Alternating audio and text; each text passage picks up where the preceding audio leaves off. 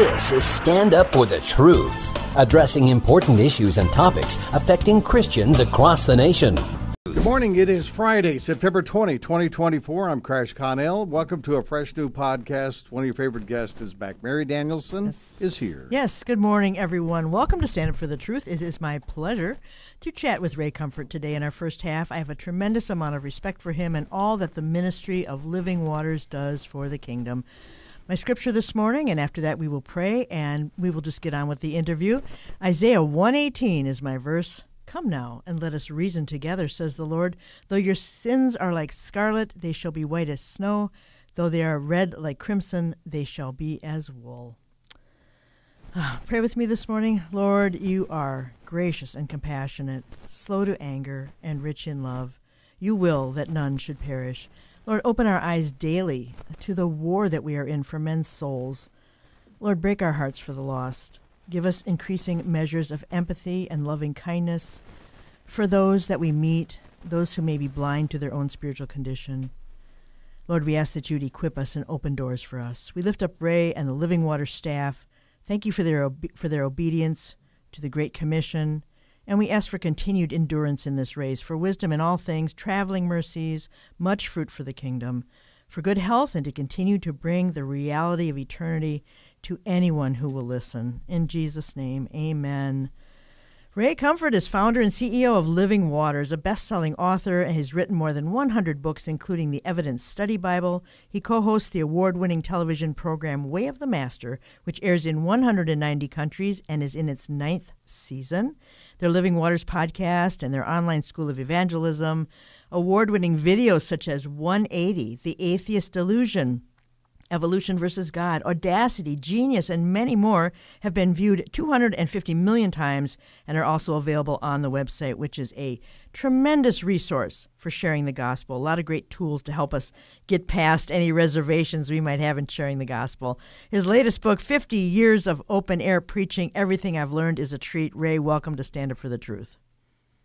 Thanks for having me on. I noticed you mentioned the movie we made, Genius. Yes. And I made that movie because when we produced 180, people would come up to me and say, "You're the 180 guy." So we produced Genius, hoping they would say that, but they didn't.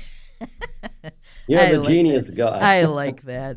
It never happened. Oh, that's funny. And I enjoyed both videos very, very much. Now, 50 years, that is such a legacy. There's a definition in your book of open-air preaching. It starts at the very beginning. It says, going somewhere I don't want to go, to preach a message I don't want to preach, to people who don't want to hear it, but the love of Christ compels me. And after watching you for so many years, what always stands out is your compassion for people and your courage and boldness. It really is a testimony to the church as well as the world. Now, Ray, you left your comfort zone in the rearview mirror. A lot of us have comfort zones, but you left yours way back in the early 70s. You were working at a business in New Zealand at the time.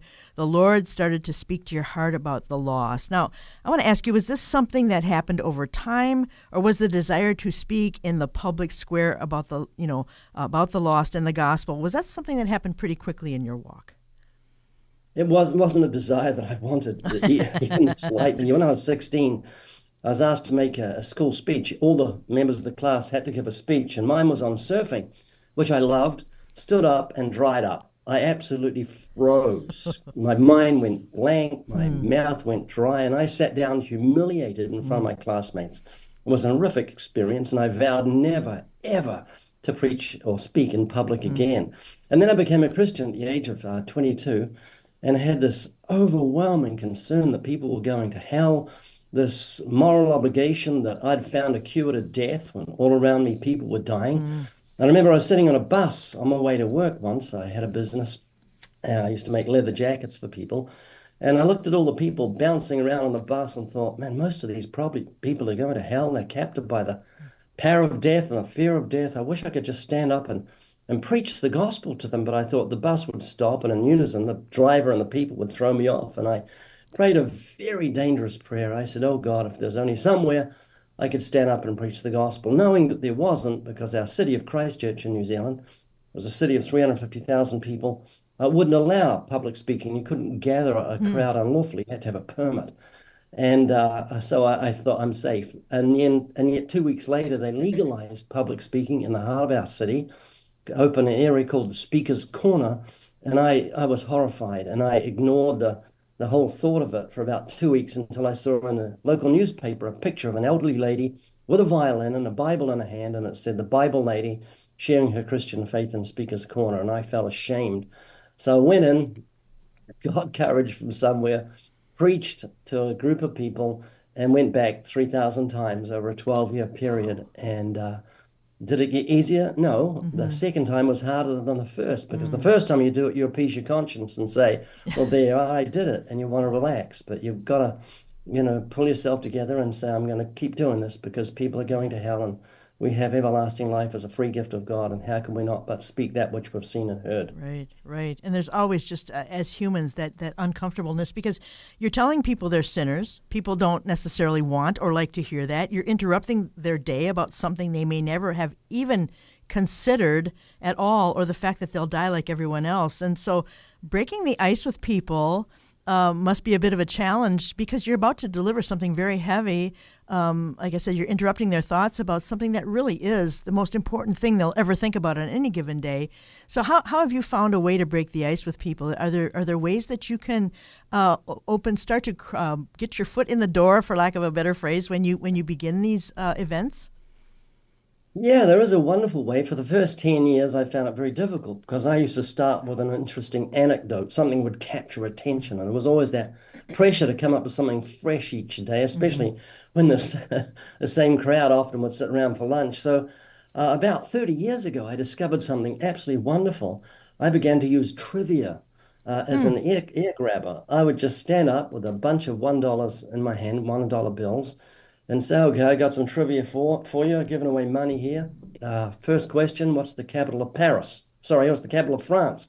And someone would call that Paris. And so that's great. Now, I'd ask these very easy trivia questions and give away $1 when somebody got it right. It's like 24 and 8. Someone would say, 20. That's right. You must be a university student. Here's $1 for you. And it would create goodwill, good feeling. And then I'd watch for the person in the crowd that was kind of confident, would answer questions without any, hesitation. And I'd say, what's your name? He says, Eric, jump up on the box there. We're going to go for $20. If you think you're a good person, I'll give you $20. And if you're not a good person, I'll give you $20 anyway. Want to do that? He says, yeah, sure. I say, we're going to go through the 10 commandments. Can you handle that? He says, absolutely, no problem at all. He's not fearful of the commandments because he thinks he's a good person. And then we go through the commandments. He finds out he's a liar, a thief, a blasphemer, fornicator, an adulterer at heart, and he has to face God on Judgment Day. So we go through the law, the 10 commandments, into the cross, the good news that Christ paid the fine on the cross, rose from the dead, defeated death, and all he needed to do to find everlasting life is repent and trust in the God-given Savior. And people would listen. They don't feel intimidated when you're speaking to one guy in a box, but they hear the gospel. So I've been doing that for about 30 years, and it's been very effective. And it means that anyone can start. You can go to a local university, stand up on a soapbox and say, I got some trivia for you, giving away $1 bills, you get it right. Here we go. And people will listen. Yeah. Some people might say, right, when they're sitting, I can never do that. Well, you're just qualifying yourself for an open-air preacher if you say I could never do that, because you're saying I don't have anything to give. Well, then you're God's material. I meet people that say, you got a bucket list, even Christians. Yeah, I want to skydive. You want to skydive? I feel I said, don't be so stupid. What's your last thoughts as you hit the ground and you give up your family for an adrenaline buzz? If you want an adrenaline buzz, just go to your local university. You won't risk your life, more than likely, and you'll do something productive. And so if you love fear, open air preach. And if you can't open air preach, just do 1-to-1. Open air preaching is 1 to 100. It's the same as 1-to-1, but with more people. Yeah. Well, and you're just wise. You're just drawing people in. That's just a brilliant way to do it. Now, I first heard about you through Hell's Best Kept Secret. We had a church bookstore at the time, and the book just flew off the shelves. Tell us how that came about, and what was it about the evangelical methods of the day that really seemed to fall short of making true converts? Because I think this book, Hell's Best Kept Secret, and just watching you use that particular methodology, for lack of a better word, has just really opened my eyes to what people need to hear. How did Hell's Best Kept Secret come about? I was sitting in my office on a Friday afternoon, thinking about how I just discovered that 90% of professed converts fell away from the faith. That is, 9 out of 10 at altar calls are falling away. I couldn't figure it out. It just didn't make sense because I knew it was true in large crusades and even in our local church. And I was reading a sermon by Charles Spurgeon in which he said this: "What will you do when the law comes in terror? When the trumpet of the archangel shall tear you from your grave? When the eyes of God shall burn their way into your guilty soul? When the book shall be opened and all your sin and shame shall be punished? How can you stand against an angry law in that day?" And I thought, man, that's a little different from God loves you and has a wonderful plan for your life. So I tucked it in my memory banks and traveled 100 miles to speak at a Presbyterian church. And before I preached, I opened the Bible at Galatians 3:24, and it said, "Wherefore the law was our schoolmaster to bring us to Christ." And I thought, yep, it was a schoolmaster to bring Israel to Christ. And I thought, it doesn't say that. It says our. I wonder if Spurgeon was right. You can open up the 10 Commandments and show someone their need. So I went to a local thermal pool. It was a very cold day, sat in, and I thought, I'm going to share the commandments next time someone sits next to me. And this big guy sat down, and I opened up. I said, got to know him, and I said, "You believe in an afterlife?" And I said, "You're going to stand before God on Judgment Day. How are you going to do?" He said, "Good." I said, "Well, let's go through the 10 Commandments and see how you do." And after I went through the commandments and shared the cross, he stood up, and I'll never forget this because it was cold, and he was steaming, and he said, "I've never heard that put so clear in all my life." And I thought, oh, the Lord brought the knowledge of sin, as it says in the book of Romans. Paul said, "I had not known sin but by the law." It was a schoolmaster to bring him to Christ. And so I began teaching it, called it Hell's Best Kept Secret. In fact, the publishers hated that title. They said, "No, too heavy." And 3 months later, they said, "We've been thinking again." I submitted, I think, 75 alternative titles for the book. Wow. For the one they gave me. They told me, we'll call it Watering Down the Gospel. And that made me feel sick. It was so weak. Wow. And they changed their minds after 3 months and said, that does sound like a good title. So we went with it. I'm so pleased we did. Yeah. Because it certainly is Hell's Best Kept Secret. Yes. Let me just share an analogy, if I may. Yeah. Which brings out why it's so important. I ask people, Christians and non-Christians alike, if you're a doctor and you had a patient before you who thought he was well, very, very fit and healthy looking guy, he goes to the gym every day, Schwarzenegger figure, but you knew he was dying, he had 2 weeks to live, you'd seen x-rays. You've got a cure in your pocket. Do you give him the cure or show him the x-rays? And often people say, no, you give him the cure straight away because he's dying. I said, that's not going to work. And they say, why not? Well, he thinks he's healthy. He's going to say, what are you giving me this cure for? Look at me. I go to the gym every day. Are you crazy? No, if the doctor knows what he's doing, he's going to point to the x-rays, show him the poison seeping through his system, let him sweat, let him tremble to a point where he says, whoa, doc, this is serious. What should I do? Now he's ready for the cure. Now he's going to appreciate it and appropriate it. And what we have done in America in the last 50, 60 years is we've held up the cure. For God so loved the world, he gave his only begotten son. Who doesn't know John 3:16? And who doesn't say, yeah, I know Christ died for my sins. I'm a good person. I don't need that junk. No, they need to be shown the x-rays. We need to do what Jesus did in the Sermon on the Mount. We need to do what Jesus did with the rich young ruler. You know the commandments, Jesus said to him. And Jesus opened up that law on the Sermon on the Mount. And when we open up the law and show them the x-rays, that if you hate someone, you're a murderer. That if you get angry without cause, you're in danger of judgment. Lying lips are an abomination to the Lord. Look at a woman with lust. You commit adultery in your heart. In God's eyes, then they'll begin to tremble. Then fear does its work and they say, well, what should I do? So every sinner needs his own Philippian jailer earthquake. Yeah. We need to do what Paul did and reason with sinners about righteousness, temperance, and judgment, and make Felix tremble because it'll make them say, whoa, this is serious. What should I do? And then they're ready for the gospel. Yeah, absolutely. Well, very well said. Livingwaters.com. This is Mary Danielson. You're listening to Stand Up for the Truth. Ray Comfort is my guest. 50 years of open-air preaching, everything I've learned. Now, you left New Zealand in around 1989 to bring the ministry to the States. Is that a direct result of the success of Hell's Best Kept Secret? Yes and no. We hadn't published Hell's Best Kept Secret until I got to the States. Okay. But I had to minister in Hawaii 7 times. I got flown from New Zealand to Hawaii. Someone has to do it. And a pastor from California, Calvary Chapel pastor, sat in and listened, and he disagreed. And he began studying scriptures I gave him on the plane back to California. And he said that on the way back, God spoke to his heart. And he's not a God told me, he just said it was strongly impressed on him to fly me from New Zealand to the US, particularly bring the teaching to the church. He changed his mind. And things were quiet for the first 3 years. Until I received a phone call from David Wilkerson, who had heard the teaching in New York, flew me to New York, had me give the teaching to his church. And then another well-known minister called and said, I just heard this teaching. I want you to share it with 1,000 pastors. And I did. And he put it on video and screened that video to 30,000 pastors. So doors opened that I couldn't open. And then in 2001, I think it was, the actor Kirk Cameron heard the teaching and said, boy, this has absolutely changed my life. And he wanted to combine ministries, and we did. And he preached from my notes, Hell's Best Kept Secret, on a major network, the biggest Christian network. They said, oh, our ratings went through the roof. Come back and do it again. Our website actually crashed. And he said, no, we won't do it. But what we will do is we'll make a television program, call it The Way of the Master, in which we will teach Christians how to share their faith biblically. Yeah. So that, and we're just moving into our 10th season of Way of the Master. So I look back and I'm just amazed at the doors that God opened, because one preacher once said to me, how do you get an international ministry like you've got? I says, it's really easy.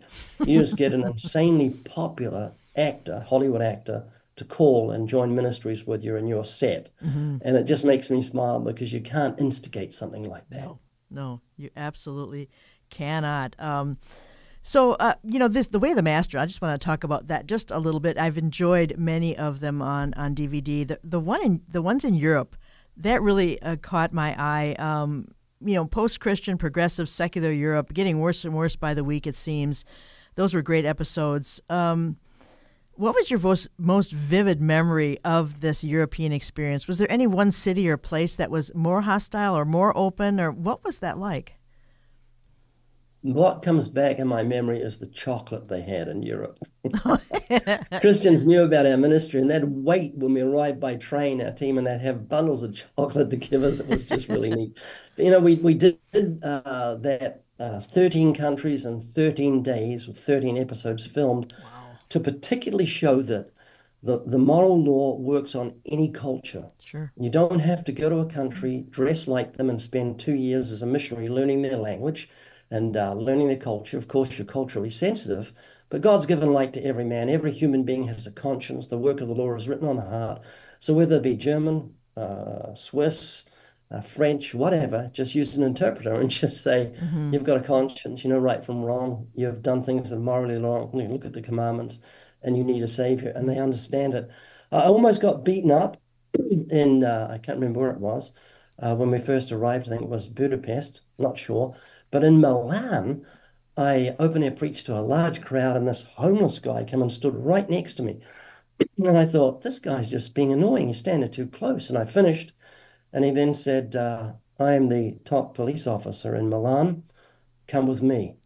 And he was very angry, because he said we'd filmed him when he was in plain clothes. We didn't know he was in plain clothes. I thought he was this homeless guy. So he yelled at me in Spanish for about an hour, just going on and on and on, and had me sign this form. Had at the bottom, ill transgressor. It said, I'm a transgressor. So I thought, I certainly am. So I signed the form. He was thrilled. I don't know what I really signed.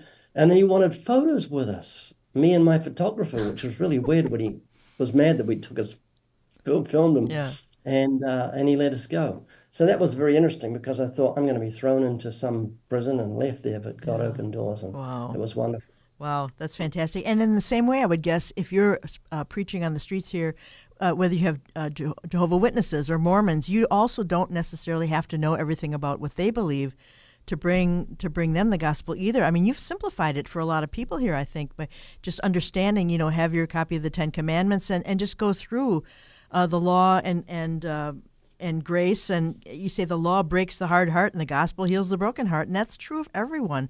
So I really like that you're saying that, you don't have to necessarily be an apologist and to bring the gospel to people, as long as you talk about sin and righteousness and judgment. And I want to ask you about talking on the streets of America these days. One that I remember specifically, you were talking to young people, and they asked them who Adolf Hitler was. Now, the majority of the youth had no idea who he was, as if his presence on the world stage meant nothing of importance to them. And I was a little bit shocked by them. Did that shock you? And have people ever said other things that really took you by surprise? Nothing surprises me after the last few years, but yeah, that was 180, the beginning of 180 Oh, okay. pro-life movement. Right. It was actually, I embarked upon the making of a movie called Hitler's Religion because it was very fascinating. Hitler believed in God. He was a baby kisser, like all politicians, and he knew if he mentioned God and that he was a Christian, that it would get him votes, and it certainly did until he got in power. And that's what politicians do. They deceive the hearts of the simple. So I went to a local college and said, "You've heard of Adolf Hitler?" No, let me tell you what happened in the beginning. I went to a college and I asked people, who was Hitler? And a few didn't know. And I thought, this is terrible. But one day I went with my camera and there was a guy with dreadlocks and he was very colorful looking. And he was under a tree. We had to go under a tree because it was very bright sunlight.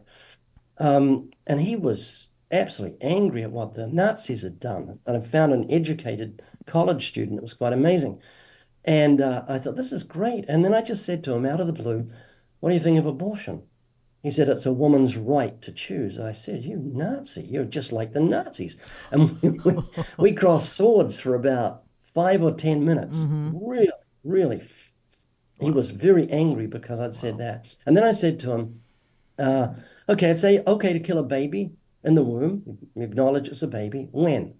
And he couldn't answer me. He couldn't answer that question because of his conscience. And he stormed off, just really angry. And I remember filming him as he storms off, thinking, this is just incredible. And then I pushed the off button on my camera and it turned on.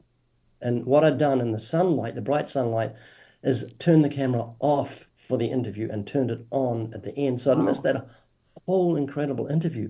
And I just felt so stupid. I didn't tell anybody about it for a week.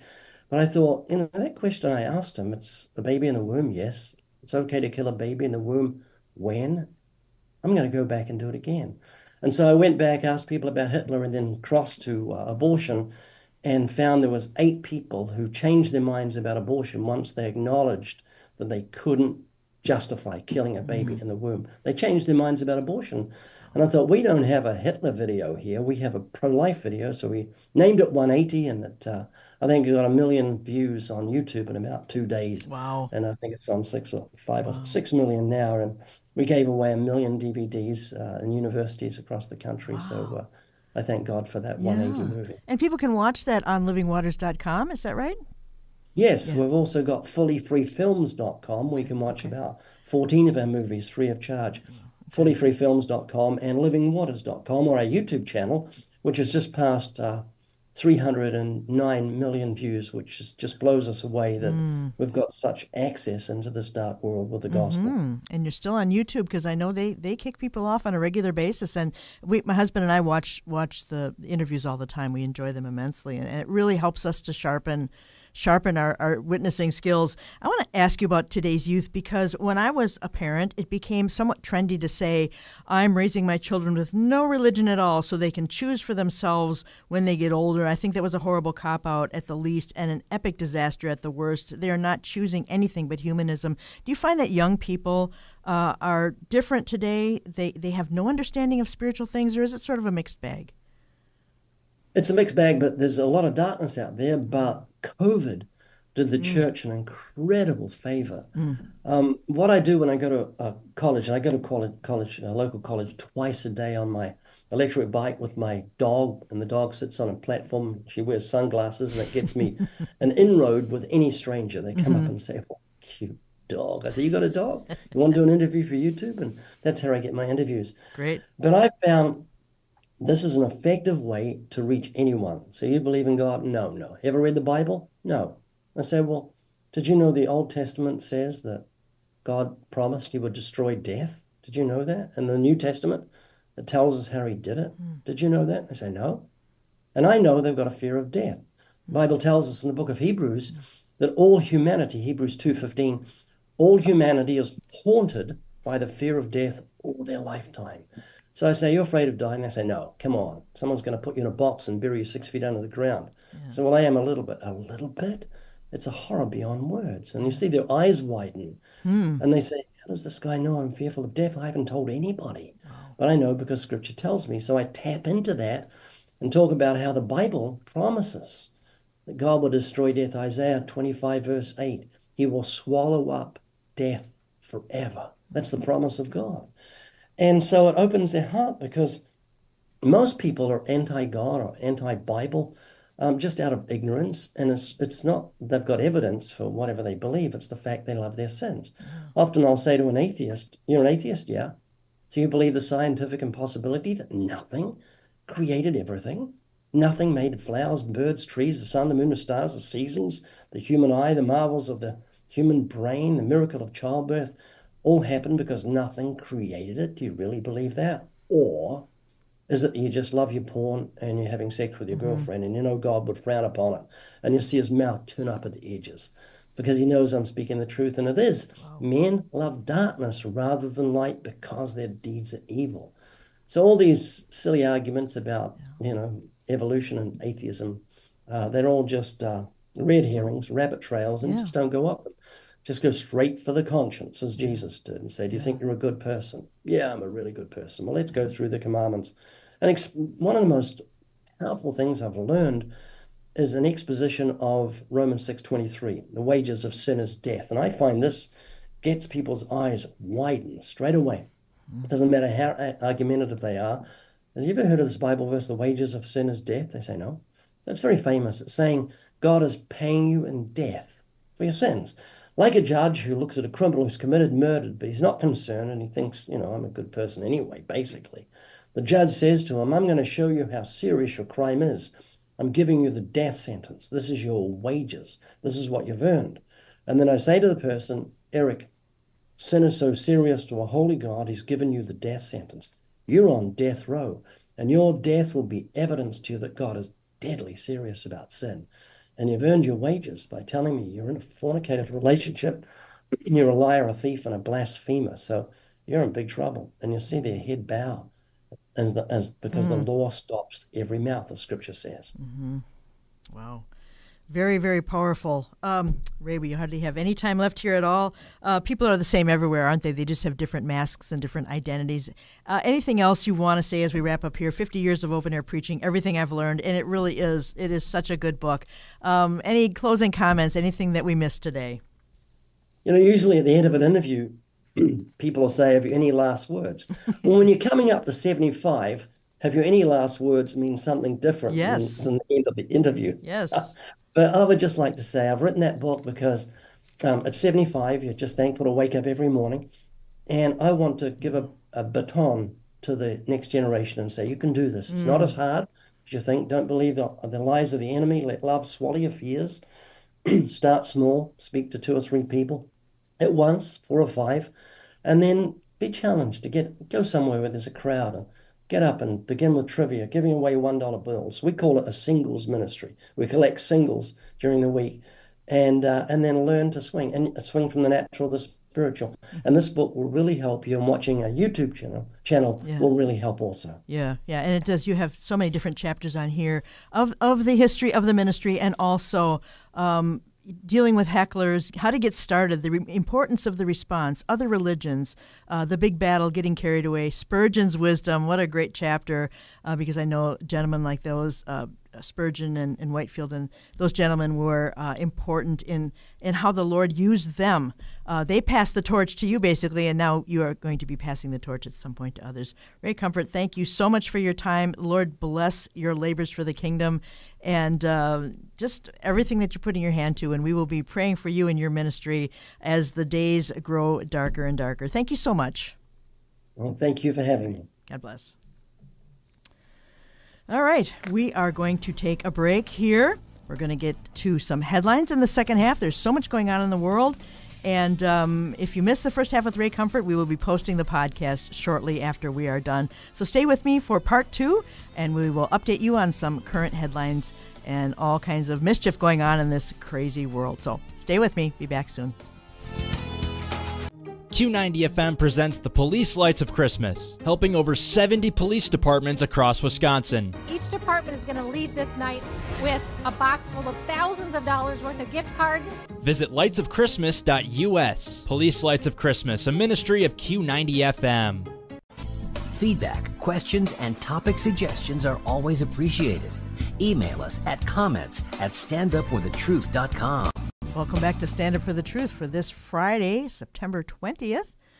And we just got done speaking with Ray Comfort, and what a blessing he's been to the body of Christ, and his reward awaits him.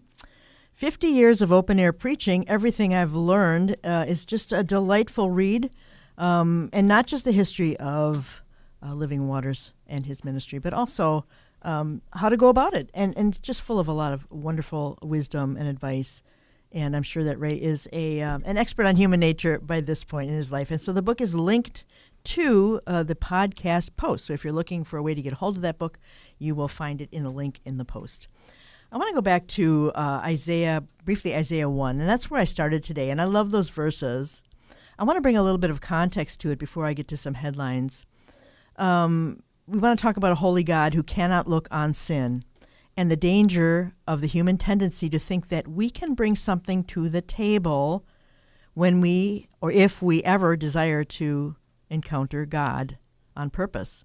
We try to bring some righteousness. It makes us feel better and makes us feel less guilty. There's works. How many religions are based on works? The one I came out of was based on works. And I started to wonder about if works get you to heaven, if works are so important, then why aren't people falling all over themselves to do good in this world? They are not. It is a fig leaf. Works has nothing to do with our salvation. And I found when I cracked a Bible that was absolutely true. So a few verses surrounding that verse I want to read, and then also just a paragraph from the Days of Praise devotional from ICR, Institute for Creation Research. So here is Isaiah 1, 17 to 20. We only read verse 18 at the beginning. And it says, "Wash yourselves, make yourselves clean, put away the evil of your doings from before my eyes. Cease to do evil, learn to do good, seek justice, rebuke the oppressor, defend the fatherless, plead for the widow. Come now, let us reason together, says the Lord. Though your sins are like scarlet, they shall be white as snow. Though they are red like crimson, they shall be as wool." Verse 19, "If you are willing and obedient, you shall eat the good of the land. But if you refuse and rebel, you shall be devoured by the sword, for the mouth of the Lord has spoken." That's pretty straightforward, right? Well, here's a paragraph from Days of Praise. This is several years old, but it's so good. And it's called Reason, Not Negotiation. Perhaps the term reason together conjures up images of two parties seated at a bargaining table ready to discuss issues and negotiate a compromise. Nothing could be further from the truth. The words reason together have been translated from one Hebrew word that means to be right or correct or to justify or convict. It is not two parties bringing their own private view to the table. It is that there is only one correct and just perception of the matter. The inviter, God himself, says, "Let us see this correctly together." And I really, really like that, because this is not some sort of Hegelian dialectic that God is sitting down saying, let's come to some sort of agreement on what is required of you to do justly, love mercifully, and walk humbly with thy God.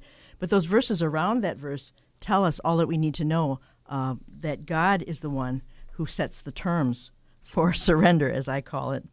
So in light of what we discussed with Ray Comfort this morning, I think this is a great passage because of the three elements of sharing the truth that he does and he talks about. Talk about sin and righteousness, where that comes from, and judgment. So people get the big picture, because if they don't know that they're sinners and they're relying on their own righteousness to get to heaven, then the gospel is not seen as good news to them. And they need to know that God sets the terms. There's only one way to heaven, one mediator, and every human has to come to terms with that. So I do think Isaiah 1 communicates that very clearly, and we agree with God about eternal matters. So that is the wrap-up of my interview with Ray Comfort, and what a blessing that is. He is a treasure to the church, and we need to pray for him. He is on the front lines with bringing the gospel to people. So what a great legacy he has. All right, headlines. We'll wrap this up with some headlines this morning. New details emerge on how Israel struck 4,000 Hezbollah terrorists in mass pager bombing. The pagers were imported months ago. This is from the Daily Wire, by the way.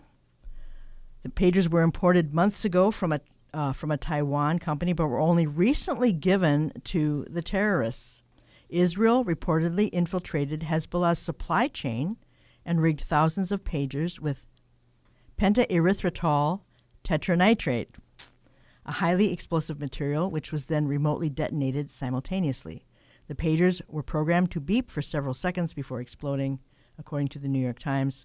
A tiny bit of explosive material was placed in each pager next to the battery and was detonated with a switch that allowed the bomb to be triggered remotely. In other words, the lithium battery, which is already perilous in certain situations, began to heat up.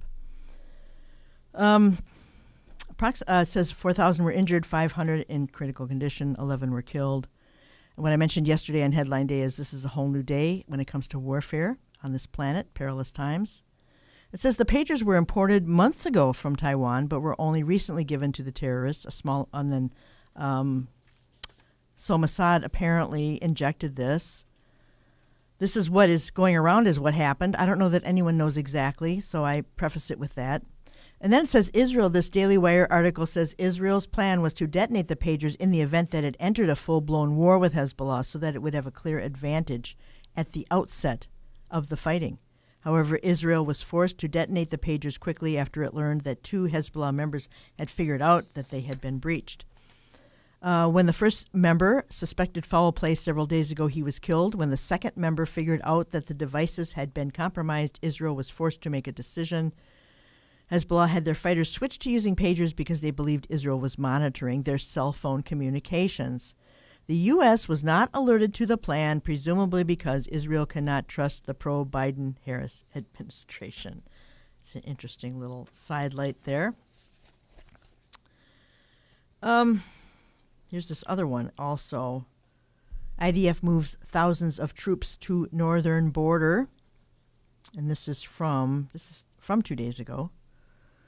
This is World Israel News staff. Amid sky-high tensions between Israel and the Hezbollah terror group, the Israeli army announced on Wednesday it is deploying tens of thousands of troops to the northern border. The move comes one day after an alleged Mossad and IDF intelligence operation saw the detonation of thousands of beepers. The IDF said it was transferring the elite 98th Division, numbering 10 to 20,000 troops, to the border with Lebanon. I would say this is an escalation. They were previously stationed in central Gaza, but they withdrew from the area in August. The 98th Division will join the 36th Division and numerous reserve units, which have been scattered along the northern border for months. In recent days, Israeli officials have signaled that the IDF is gearing up for an intensive military offensive against Hezbollah. Netanyahu and the defense minister, Gallant, have both hinted to Biden that they feel the time has run out for a diplomatic solution. And, of course, people always want the hostages to come home. Let's close that chapter and move on to the next chapter. It goes on to say at least 60,000 Israelis were displaced from their homes due to the ongoing aerial assaults. Tens of thousands more who were not evacuated from their homes live under constant threat of aggression. So something, is going to give probably sooner rather than later. And, of course, pray for Israel. Pray for her leaders. Pray for the people over there. Wow. All right, switching gears a bit. Here's a headline from today. 20 supporters seated behind Trump on stage rushed to ER with blurred vision and eye burns after a rally in Tucson, Arizona. So, what's going on here is obviously just an all-out hatred for Trump and his followers. I don't know, I tend to think that the more they sabotage these rallies, the more people will stay home. They will be able to say, well, look, nobody's showing up for these rallies. I can't imagine why that would be. But we have people reporting vision blurred, swelling on their faces, rushing to the ER. So there's just so much going on there, and there's so much mystery regarding this latest assassination attempt. And they're making him look like sort of a Looney Tunes, but I think there were probably some deep connections there. Some are saying, is there a mole in the Secret Service who's letting people know where Trump is because this was a last-minute decision to go golfing? There's so much we don't know. Here's an interesting one. Representative Dan Muser says ABC could be summoned to testify in Congress. We now have a whistleblower. We are going to do what we can to bring ABC in. ABC News may soon find itself testifying before Congress over allegations of bias during last week's Trump-Harris debate. It is suspected that Harris knew the questions in advance due to her out-of-the-ordinary, well-prepared responses.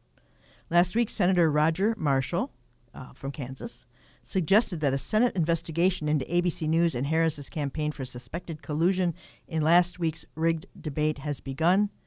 Representative Dan Muser scrutinized NBC News following an alleged whistleblower affidavit that suggests the network may have colluded with the Harris campaign.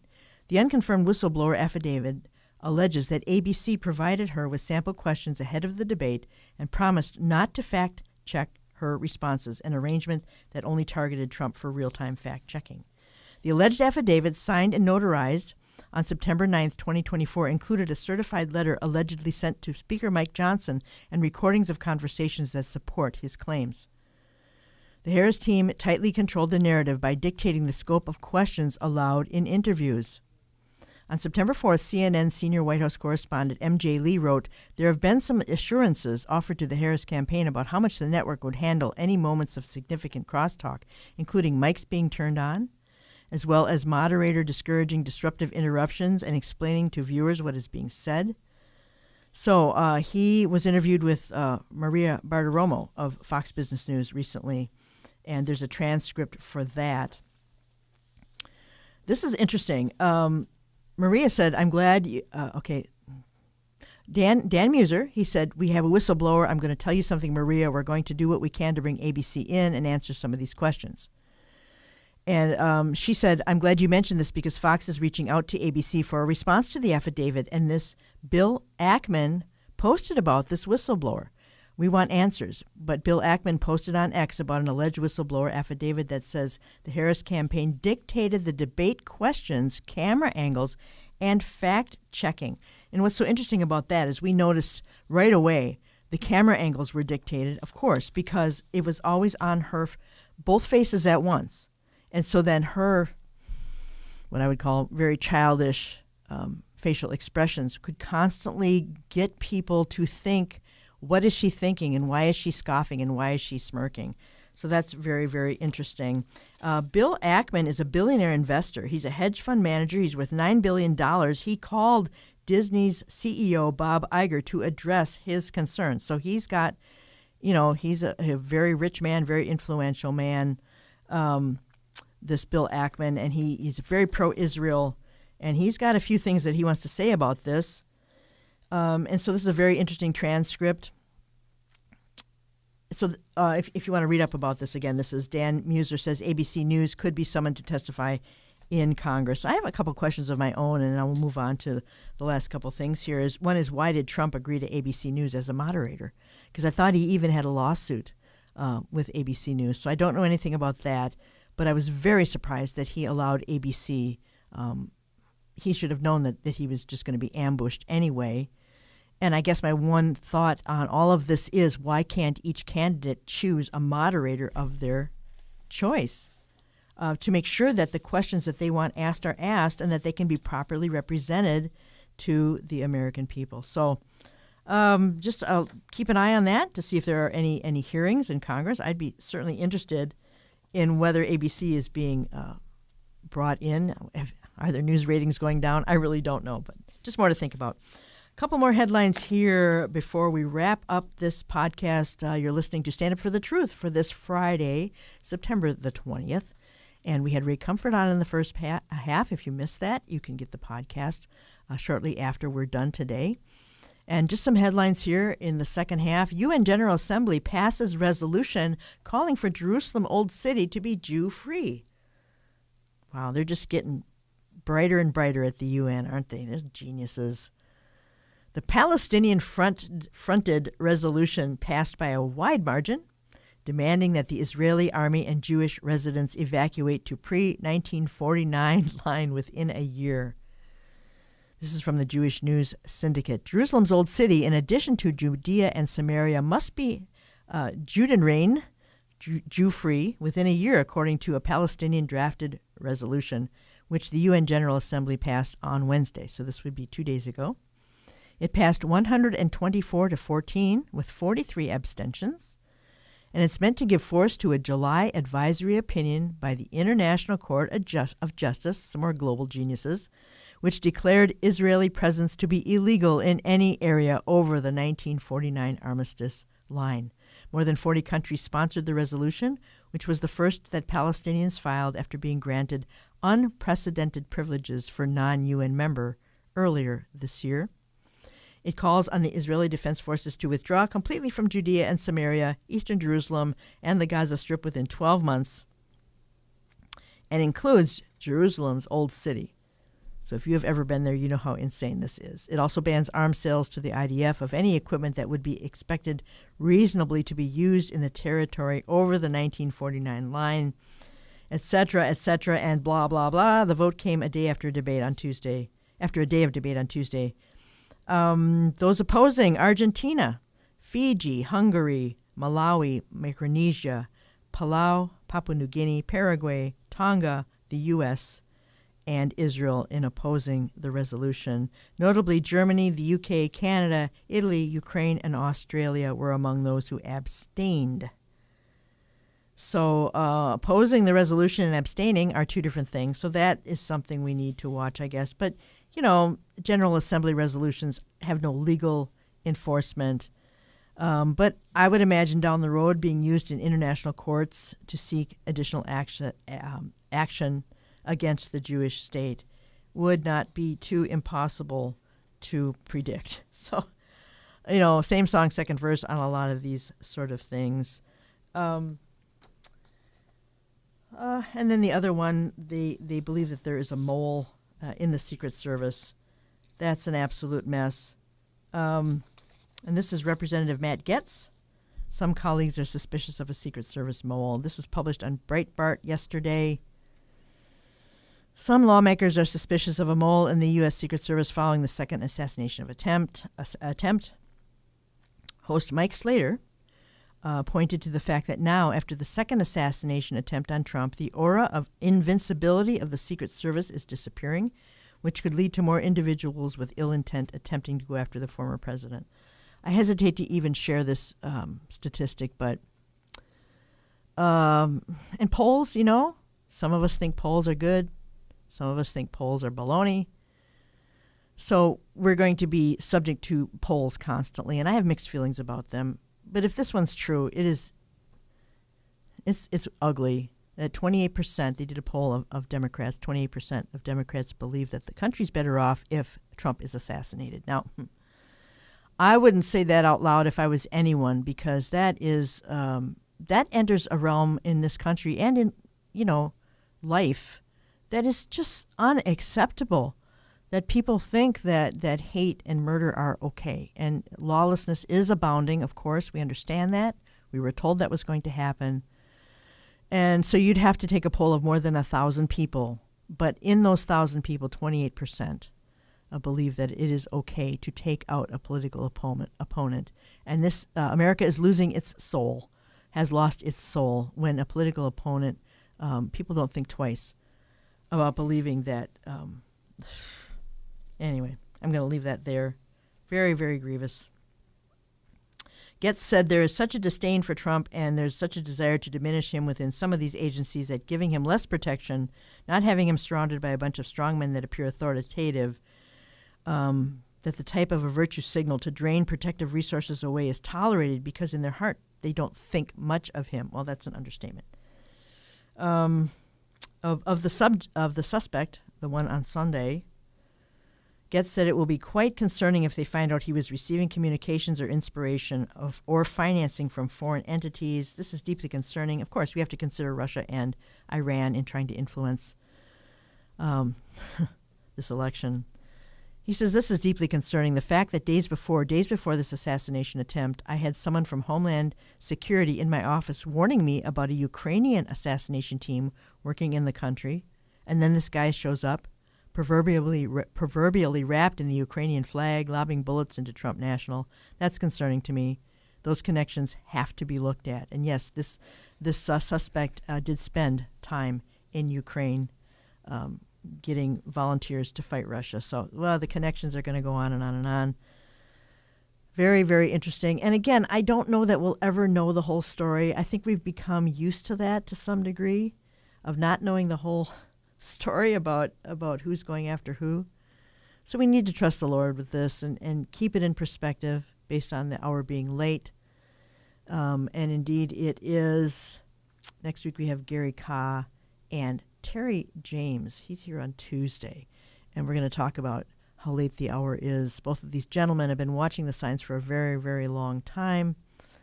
And so we like to glean from what they have to share with us. Well, I got maybe time for another headline here. Mostly about Israel, Iran. We got to consider Iran. It's so easy to look at these proxy nations, the Houthis, Hezbollah, Hamas, and not think about Iran. Israeli atomic chief says Iran is closer to developing nuclear weapons than it claims. This gentleman gave a talk at the International Atomic Energy Agency's annual conference on Tuesday. And he says Iran continues to deceive the agency and the international community regarding the advancement of its nuclear program. Surprise, surprise. It is the main source of regional instability and poses a great threat to peace and security worldwide. This reality, he says, requires the full attention of the international community now more than ever before. There is no doubt that Iran conducted a military nuclear program aimed to produce several nuclear weapons devices. And we've been talking about this for some time on Stand Up. And over the summer, we talked about just how close they might be. Can you imagine something like that going on? And doesn't Israel have enough to focus on right now? Their very survival, being surrounded by those who wish them to be pushed into the sea. Add a nuclear Iran into this situation. And Iran's been pretty quiet, but they can be because they have others doing their dirty work for them. So that's something worth keeping an eye on. Bible prophecy is just ramping up at an incredible pace. And we always encourage the listener to be informed. Inform your kids. Have a plan if things go south in this country.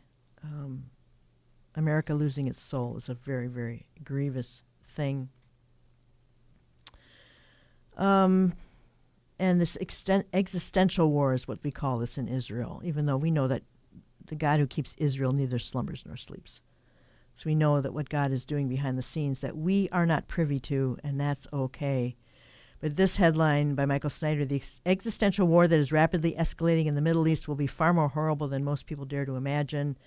And we don't want to imagine that. But he says, what we just witnessed in the Middle East shocked the entire globe. A lot more death and destruction is coming. Whether they are both willing to admit it or not, the truth is that Israel and Hezbollah are at war. It is a limited war for now. It is a matter of time before it escalates into an all-out war that kills vast numbers of people on both sides. This is interesting because I soon found as we get towards the anniversary of October 7th, it seemed to me that even after a few weeks, I thought, this is an open-ended thing that no one saw coming. I don't think this is ever going to end. And here we are nearly a year later. Hostages have not been released. And new methods of warfare, game-changing methods that have put all of these terrorists on alert. Like I said yesterday, it seems like Israel's saying, you think you know what terrorism is? We're going to show you what terrorism is.